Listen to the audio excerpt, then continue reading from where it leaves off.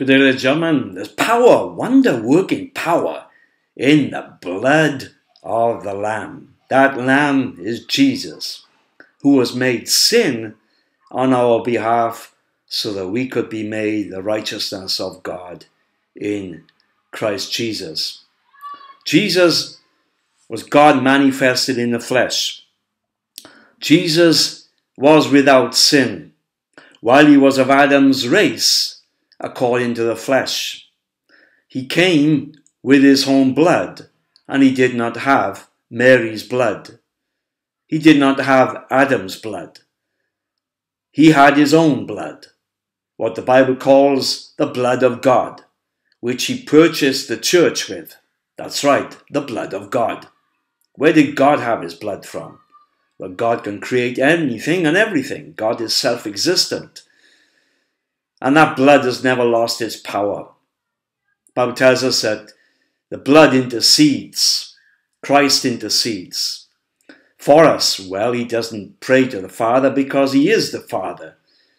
But the blood makes intercession for us, constantly making intercession for us. Oh, and I'm glad of that, aren't you? Jesus, what a wonderful God. What an eternal God. I believe that he came as God manifest in the flesh to show all men who God was. He came as God manifest in the flesh so that we might, through the example of Jesus, know how to pray to a Father, relate to a Father, communicate to a Father, and know that the Father is a God of peace, love, and the attributes which we as mankind also possess. Yet, also know that he is also a supernatural God, a God that can do the incredible and the impossible, a God who himself is the only true and living God. That's why we can say Jesus, the Lord, is our God. He is the only God. There is no God like him. I believe that when he died, he put off that flesh nature.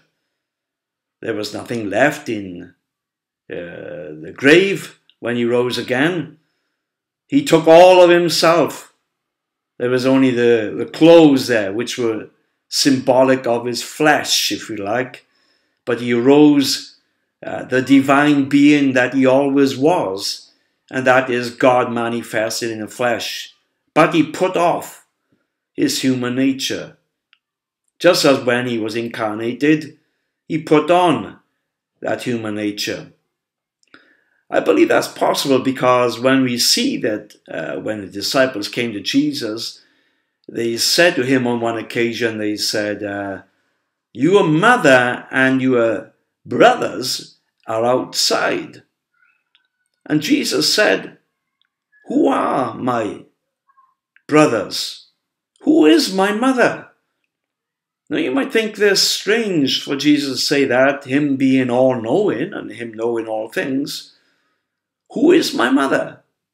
Had he forgotten who his mother was? No. I believe he had put off flesh. Because as man, he was God in the flesh. But as God, he has no mother.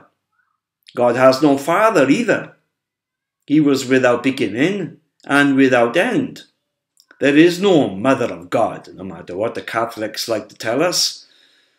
Jesus has no mother that gave birth to him as a divine being. Therefore, that is one good reason not to worship Mary.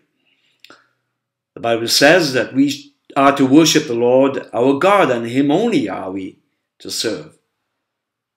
So he put off that flesh, which means he is now a God himself and all of the God that he is. Jesus is all of the God that he truly is. We should not worship him as the Son or even talk as though he is the Son now. He is God now, because he put off the flesh. And in his deity, in his supreme being. He is God and nothing but God. The Bible says that he took on flesh for one purpose. It says, for this reason was the Son of God manifest, that he might destroy the works of the evil one. And yes, friends, that's a revelation also, that the works of the devil have been destroyed through Calvary. They have been destroyed. His work was complete, and his work is concise, and his work is finished. For this reason did he put on flesh, to destroy the works of the evil one. Isn't that great news? Now he is no longer the Son, but he is who he has always been. That is the everlasting Father. So, with that, we can know this, that just as Jesus put off the old man, so can you and I. As Paul said, put off the old man and put on the new man in Christ Jesus. Put your clothes on. Hallelujah. Get dressed today. Get dressed today. Put on the new man, made in the likeness of Christ. Because we can bear his image. Oh, isn't that good news? Our God is mighty.